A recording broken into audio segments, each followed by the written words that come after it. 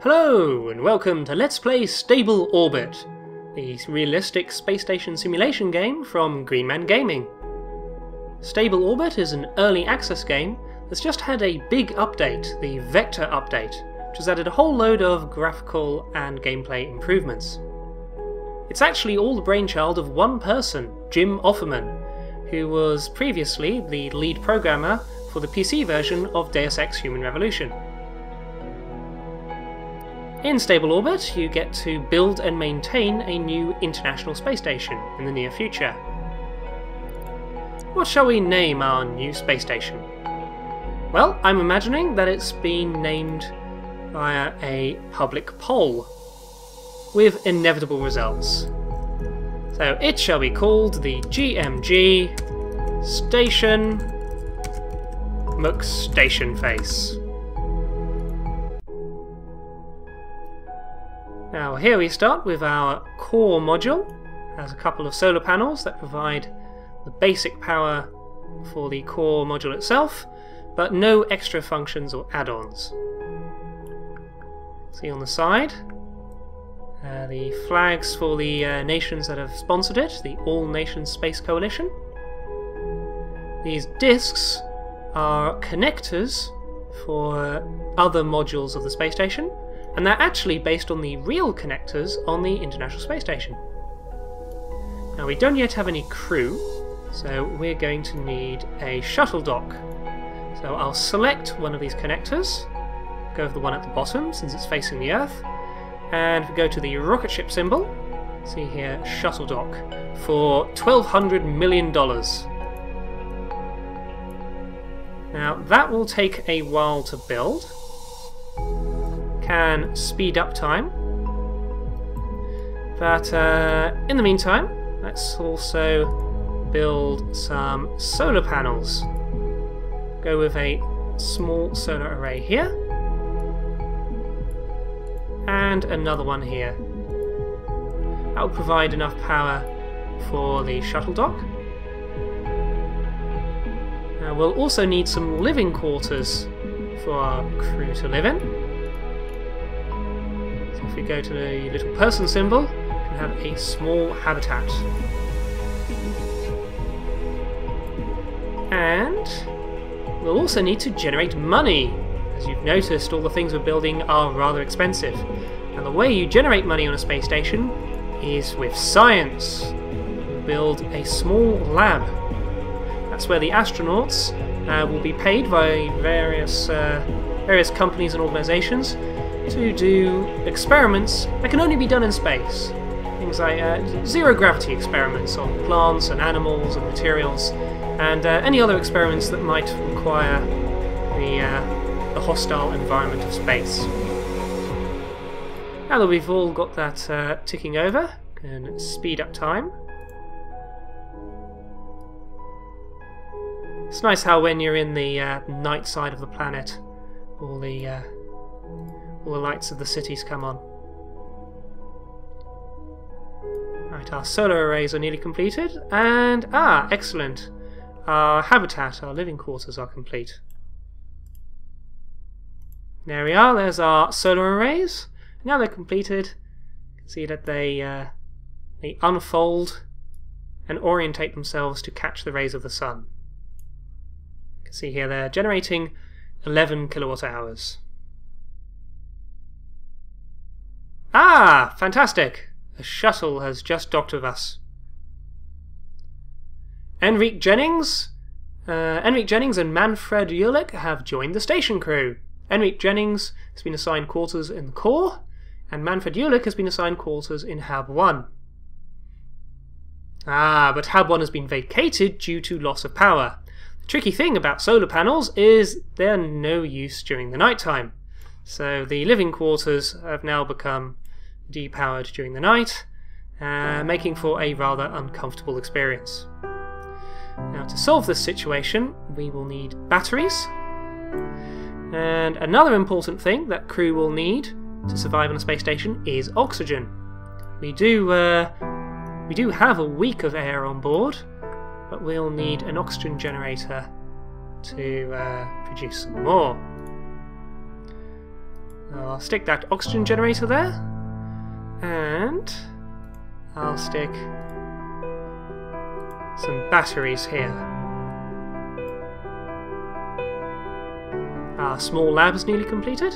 Fantastic. Now our crew can start doing science and generating some revenue for us. Ah! Heat! 187% heat! Yes, we're gonna start taking some damage from the station overheating.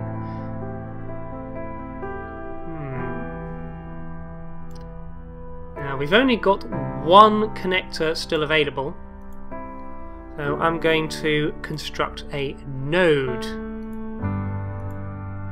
A node is another pressurized part of the station that the crew can move through that has several more connectors for expanding the station. You can also build a truss, but that's like a scaffolding. It's fine for putting external things like solar panels on, but no use for the crew to travel through. Wow, we definitely have got a heat problem now. We're starting to take a bit of damage. So I will attach a radiator to the top of the station.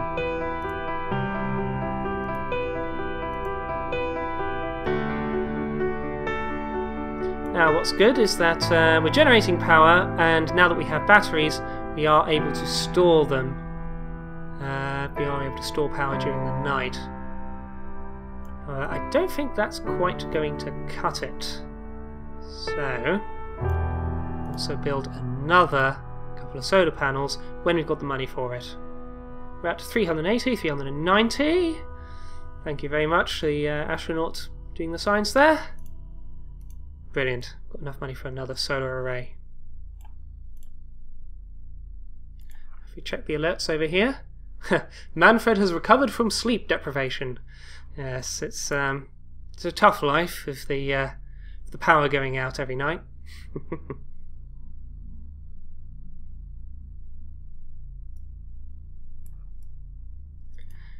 Now, let's see. Thanks to the oxygen generator, our oxygen situation is not too bad, but we are depleting water and food.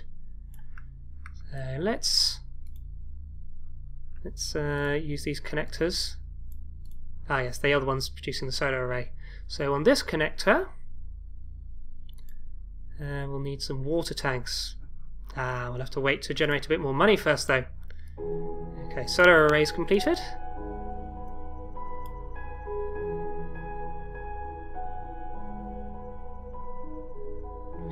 That radiator there has brought our heat situation under control.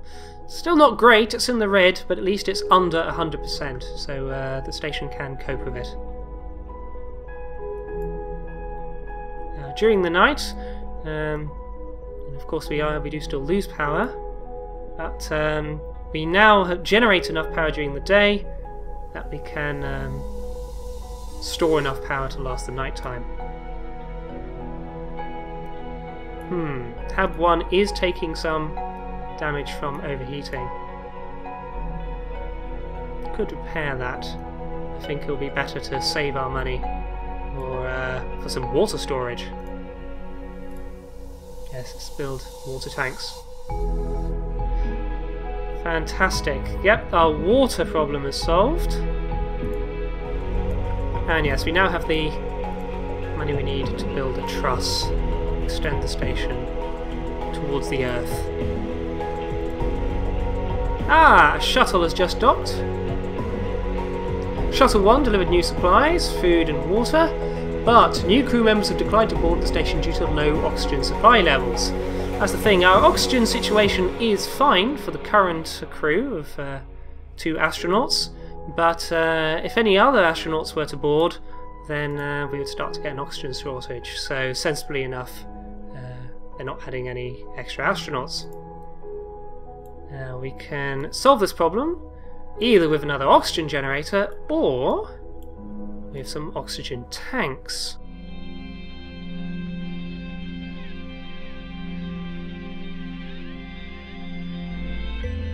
Right, shuttle is docking with the station again.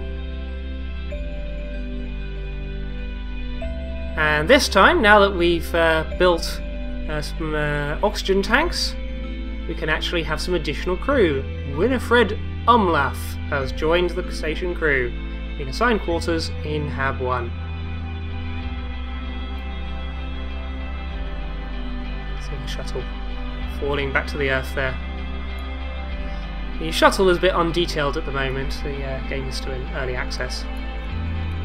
Going to build another node to extend the station further, and then once the astronauts have done enough experimentation to build up the cache, I'll build a secondary science lab, and then we can have 2 astronauts doing science at the same time. Because at the moment, only 1 astronaut is able to do experiments in the one lab at one time. We are starting to get a food shortage. Now, we shouldn't really depend on shipments from the Earth coming frequently enough. So I'm going to add a food storage module to this node. Now the station can handle 419 meals, 1.5 months worth of food can now be stored on the station. And you can actually see the packages of food being stored on the exterior of the station. We are hitting 100% heat though. We might need to build another radiator soon. Here comes another delivery from Earth. Oh dear! Dock 1 is no longer functional after sustaining heavy damage. Immediate repairs needed. Oh no, this is disastrous. That means we don't get any delivery of food. And yeah, I can see here the lights on the dock. They've turned red. Oh dear, I guess I haven't been paying attention to that heating situation. Dock 1 has become so damaged from overheating that it's inoperable. This means the astronauts are now stranded on the station, and they have to make do with the food and water that's been stored. It's a good thing I did that food and water storage. Otherwise, well, that would be a rather unfortunate demise. Right, I'm going to need to build another radiator right away. Well, it appears that I've made a bit of an error, as the additional radiator I've constructed doesn't seem to be helping much with the overheating section at the dock, and indeed the new radiator keeps collapsing back again to indicate that well, that it's sorted out the heat problem. So yes, it appears the radiators only help with the heat of the module that they're actually connected to, which of course does make sense. So there is a flaw in my station design. I should have had a radiator attached to the core module from the beginning. So I'm going to eject one of the solar panels and replace it with a radiator. Whee!